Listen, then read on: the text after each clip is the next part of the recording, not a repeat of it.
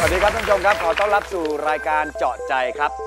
คนเราทุกคนตั้งแต่เกิดมาพอมีชีวิตปั๊บสิ่งหนึ่งที่เราถูกเสี่ยมถูกสอนถูกสั่งให้ทำก็คือพยายามหาความสุขหลีกหนีความทุกข์พยายามหาความเจริญหาความรุ่งเรืองและความมั่นคงแต่ในความเป็นจริงตามธรรมชาติเนี่ยสิ่งเหล่านั้นไม่มีอยู่จริงครับความมั่นคงของทุกอย่างมันเกิดขึ้นแล้วมันก็ต้องเปลี่ยนแปลงไปและในที่สุดจริงๆแล้วมันก็จะดับสลายไปด้วยซ้ำรวมทั้งความสุขความเจริญความมั่นคงต่างๆแขกรับเชิญของเราเป็นนักร้องที่อยู่ในยุค 80 ที่ถือว่าดังอันดับต้นๆอันดับแนวหน้าของเมืองไทยมีชื่อเสียงมีเงินทองจนกระทั่งกลายเป็นไม่มีอะไรเลยชีวิตไปสู่ความยากลำบากไปสู่ความทุกข์ไปสู่หนี้สินแต่เขาก็ผ่านพ้นมาได้และวันนี้ก็กลายเป็นคนที่มีชื่อเสียงอีกครั้งเหมือนเดิมแถมเพิ่มมาด้วยก็คือประสบการณ์ที่ดีในการสอนคนอื่นให้มีความสุขและเข้าใจชีวิตครับเรากำลังจะคุยกับคุณรณชัยถมยาปริวัติถ้าใครรู้จักจริงจะรู้เลยเขาคือคุณออสคิริบูลครับสวัสดีครับพี่ดูสวัสดีครับสวัสดีครับทุกท่านครับสวัสดีครับขออนุญาตเรียกพิธีกรว่าพี่ดูได้ครับเป็นน้องที่จุฬาอยู่คณะเศรษฐศาสตร์ผมอยู่ถาปัตย์ปีไล่กันปีเดียวครับเอาตอนนี้ก่อนคุณออสทำอะไรอยู่บ้างครับแน่เนี่ยกลับมาร้องเพลงงานเยอะเลยช่วงนี้ฮอตก็กับ The Palace พี่นะฮะกับเพื่อนวง The Innocent หลายวงมารวมกันย้อนยุคแล้วก็จัดคอนเสิร์ตไปหลายครั้งแล้วใช่ไหมหลายครั้งแล้วฮะได้รับความนิยมด้วยผมจำได้ว่าบัตรขายดิบขายดีบัตรขายหมดฮะ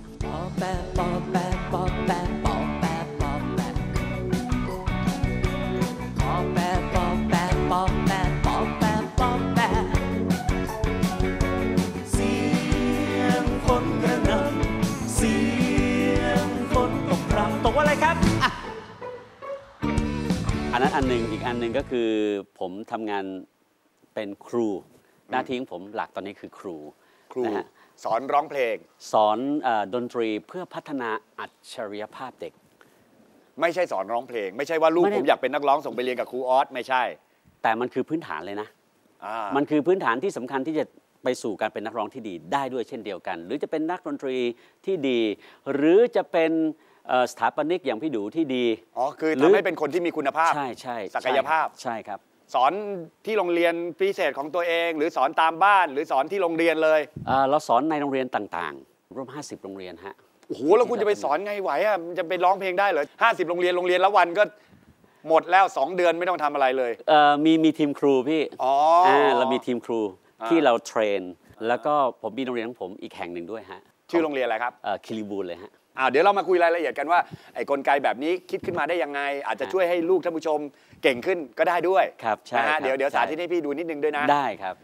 มาย้อนให้สำหรับหลายๆคนที่อายุยังน้อยอาจจะบอกออสคิริบูลเขาดังขนาดไหนถ้าคนรุ่นผมไม่สงสัยเพราะเห็นมากับตา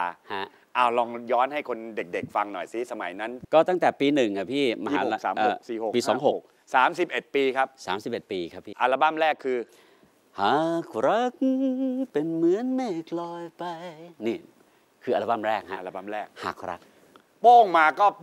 เปรี้ยงเลยก็ดังพี่ก็ชุดนี้แหละที่ทำให้ผมมีความรู้สึกว่าเกือบตายทำไมตอนนั้นคือไปออกรายการโลกดนตรีครับนะฮะแล้วก็พวกสหอะไรต่างๆนี่ก็ส่วนใหญ่ก็เป็นพวกผู้ใหญ่หน่อยเขาก็ไม่รู้ไอ้เด็กพวกนี้วงอะไรไม่นึกว่าดังไงก็นี่กลุ่มคนน้องๆก็จ้องค่อยๆขยับเข้ามากลุ่มนั้นกลุ่มนี้แล้วก็ตอนนี้ก็มาลุมถึงเราแล้วก็จนหกล้มไปรู้สึกว่าทับผมนี่อยู่ประมาณสักโดนทับ20 คนมีการล้มโอ้โหล้มแล้วสนุกไงพอล้มแล้วคนนี้ล้มไอ้คนนึงเอาด้วยอะไรอย่างเงี้ยกระโดดเข้าใส่กันอย่างเงี้ยฮะแล้วผมอยู่หายใจไม่ออกโอ้โหจริงพี่เกือบตายจริงนะตอนนั้นนึกเลยแบบนึกในใจแม่ช่วยออสด้วยออสจะตายแล้วคือมันหายใจไม่ออกจริงแล้วมันเป็นตายนะลงข่าวทุเรศด้วยนะแฟนเพลงล้อมทับจนตายโถออสคิริบูลชุดที่1อันนั้นจริงๆฮะเป็นโอ้โหความรู้สึกที่ตัวเองคิดว่าจะตายแล้วมันเปี้ยงสุดชุดไหนเปี้ยงสุดชุดที่2ฮะชุดนี้ป่ะที่มีสมญานามจากสื่อมวลชนมอบให้คุณว่าแจ็คผู้ฆ่ายักษ์ใช่ฮะคือมาเป็นน้องใหม่แต่สามารถเบียดขึ้นมายืนคู่กับวงพี่ๆที่ดังๆอยู่ได้ใช่ครับชุด2คือชุดที่2คือมีดวงใจ1 ดวงจะมอบรอวันฉันรักเธอพี่เคยได้ยินไหมคะเคยไหมเด็กๆเคยไหม เคยป่ะงงมีบางคนเกาหัวฮะเด็กๆอาจจะไม่ได้ยินตอนหลังนี้ตอนมีการเอากลับมาร้องใหม่มีดวงใจหนึ่งดวงจะมองให้เธอไว้คลองใช่ร้องได้เนี่ยฮะนั่นก็คือประสบความสำเร็จยุคนั้นเขาต้องพูดกันว่าเป็นร้านตลับอะไรอย่างนี้คุณเป็นอย่างนั้นไหมโอ้โหเป็นอย่างนั้นพี่โอ้โหยี่ปัวนี่มีการมาทะเลาะแผ่นเทปแผงเทปที่จะส่งเทปออกไปที่จะส่งเทปเนี่ยเขาจะต้องมายืนรอหน้าบริษัทนะฮะประมาณตี 3 ตี 4ใครมาก่อนเนี่ยก็เข้าแถวคิวนำหน้าเลยคนไม่ได้ไปขายก็โอ้โหใช่หลังจากนั้นก็ยังมีอีกนะโอ้โหมีต่ออีกชุดรวมดาวที่เอาหลายๆคนมาร้องครับดังก็ดังรายได้ก็น่าจะดีเป็นนิสิตจุฬาด้วยเรียนคณะเศรษฐศาสตร์ชีวิตมันคงไฮโซฟุ้งฟริ้งอะไรแบบที่เขาจินตนาการเลยไหมคุณเป็นอย่างนั้นไหมไม่อะพี่คุณเป็นคนยังไงคือเอางี้ดีกว่าตอนเราเข้าค่ายเพลงเหล่านี้เนี่ยผมคิดว่าค่ายเพลงเขาก็มองเราว่าเป็นนักเรียนน่ะนักศึกษาเด็กใช่ไหมฮะเพราะนั้นในแง่ของผลประโยชน์เนี่ยผมคิดว่าเราได้ไม่คุ้มค่าพี่เราได้ไม่คุ้มค่าตกลงไม่ได้รวยไม่ได้รายได้เยอะฟู่ไม่ใช่ไม่เลยนะฮะดังแต่ว่าไม่ได้ตังค์เยอะใช่ตรงๆคืออย่างเอางี้ดีกว่าอย่างโอ้โหนี่เขาจะฟ้องไหมเนี่ยคือถ้าเราจะบอกตัวเลขมันไม่มีหลักฐานอ่ะใช่ไหมฮะงั้นไม่ต้องบอกตัวเลขเอางี้ดีกว่าก็ได้แค่หลักพันนะพี่นั้นสมมติว่าผมร้องเพลงชุดรวมดาวอะไรน่ะนะได้หลักพันถ้าบอกว่าช่วยกันเราก็คือช่วยอ่ะพี่ใช่ไหมเราก็ช่วยแต่อันนี้คือบริษัทเขาก็ให้เราอย่างเงี้ยเหมือนแบบสินน้ำใจเฉยๆไม่ได้เป็นตกลงเป็นธุรกิจทั้งที่มันไม่ได้อยู่ในสัญญานะฮะสัญญาเราคือวงคิริบูลอะไรอย่างเงี้ยพี่ก็คือช่วยบริษัทรายได้ไม่ได้อู้ฟู่ครับแล้วทำตัวอู้ฟู่ไหมไม่เลยคือตอนนั้นบริษัทก็เขาก็เห็นผมขับรถนะตอนนั้นไม่มีรถด้วยซ้ำตอนเริ่มแรกเนี่ยก็นั่งรถเมย์ไปมหาลัยแหละพี่นะฮะเข้าที่จุฬาเนี่ยแหละผมก็นั่งรถเมย์สาย16ไปตอนหลังเรามีความรู้สึกว่ามันลำบากตรงไหนพี่ลำบากตรงที่ว่าผมถ่ายมิวสิกวิดีโอกลางคืนนะฮะไปสัมภาษณ์นู่นนี่นั่นก็ง่วงขึ้นรถเมย์ก็ประเภทมันนั่งหลับอย่างเงี้ยพิงไอ้พนักพิงข้างหน้าเราเนี่ยนั่งหลับบางทีนักเรียนอย่างเงี้ยเดินขึ้นมาแค่เห็นเราด้านข้างนะจำได้เลยโอ้พี่ออสนี่ก็เลยต้องมีรถโอ้โหตอนนั้นซื้อน้ำลายแทบไม่ทันเราก็เลยมีความรู้สึกว่าโหลำบากแล้วชีวิตก็เลยต้องรถแพงไหมรถก็เครื่อง700อ่ะรถคันเล็กๆปี26อ่ะเซ็กันแฮนด์ไหมเซ็กันแฮนด์ก็คือประหยัดที่สุดอ่ะติดแอร์ไม่ได้เครื่อง700ไม่ได้ติดแอร์ไม่ได้จะมีปัญหาเรื่องนี้แล้วขับเราก็อยากจะลองในเครื่อง700เป็นไง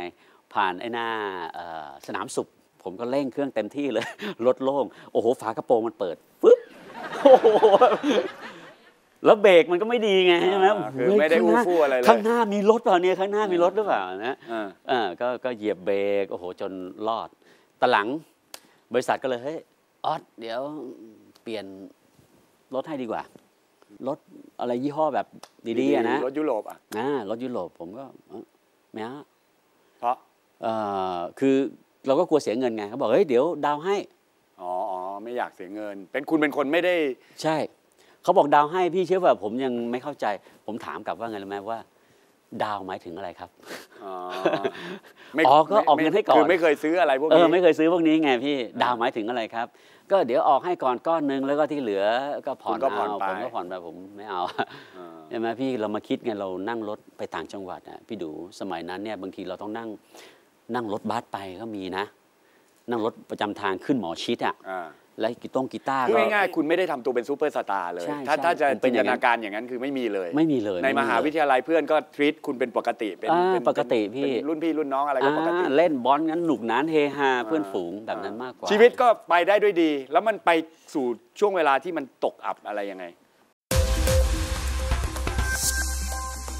ผมว่าขอสัญญามาบริษัทหยิบให้ปุ๊บผมก็ถึงเวลาผมก็หยิบฉีกต่อหน้าเลย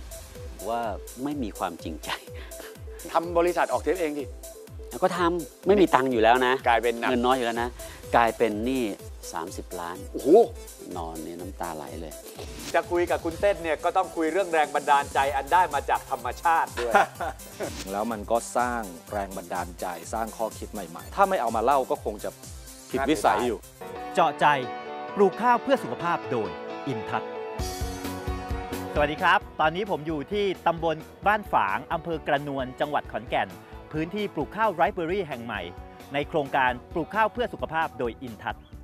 หลังจากที่อินทัศน์ประสบความสำเร็จในการขยายองค์ความรู้การปลูกข้าวโดยไม่ใช้สารเคมีในพื้นที่จังหวัดชัยนาทและจังหวัดสุรินทร์ทำให้ชาวบ้านในชุมชนบ้านฝางพัฒนาเห็นถึงความสำคัญและมีความต้องการที่จะเข้าร่วมโครงการนี้ทางอินทัศน์จึงได้ให้การสนับสนุนเพื่อเป็นแหล่งปลูกข้าวโดยไม่ใช้สารเคมีแห่งที่ 3และตอนนี้ผมอยู่กับคุณอเนกพนาอภิชนรองกรรมการผู้อำนวยการบริษัทอินทัศน์โฮลดิ้งจำกัดมหาชนสวัสดีครับสวัสดีครับคุณเอกครับอยากเรียนสอบถามว่าทางอินทัศน์เนี่ยมีแผนในการสนับสนุนพื้นที่นี้อย่างไรบ้างครับเราก็ตั้งใจเอาองค์ความรู้นะครับที่เราทำในจังหวัดชัยนาทแล้วก็จังหวัดสุรินทร์มาขยายผลแล้วก็ต่อยอดในพื้นที่ชุมชนบ้านฝางพัฒนาเพื่อให้ชาวนาได้สามารถปลูกข้าวแบบไร้สารเคมีเพื่อสุขภาพโดยเน้นแบบเกษตรอินทรีย์เพื่อให้สามารถพึ่งพาตนเองได้แล้วก็สามารถยืนหยัดด้วยตัวเองนะครับ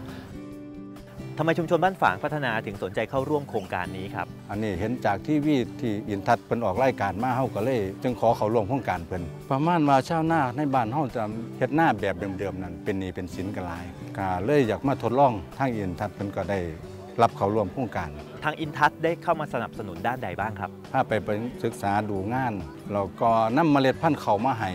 หาวิทยากรมาให้การอบรมมาให้ความรู้เกี่ยวกับการปลูกข้าวอินทรีย์ให้กับชุมชนของเฮาด้วยการทำหน้าที่เป็นผู้สนับสนุนและผู้เชื่อมโอกาสของทางอินทัศน์ทำให้โครงการปลูกข้าวเพื่อสุขภาพโดยอินทัศน์ไม่ใช่เป็นเพียงการยกระดับคุณภาพชีวิตชาวนาเท่านั้นแต่เป็นการสร้างรากฐานที่แข็งแรงให้กับชาวนาเพื่ออนาคตที่ดีของสังคมไทยอีกด้วยครับและใครที่กำลังสนใจข้าวไรซ์เบอร์รี่ก็สามารถติดต่อมาได้ตามรายละเอียดบนหน้าจอเลยครับสนับสนุนโดยบริษัทอินทัศน์โฮลดิ้งจำกัดมหาชน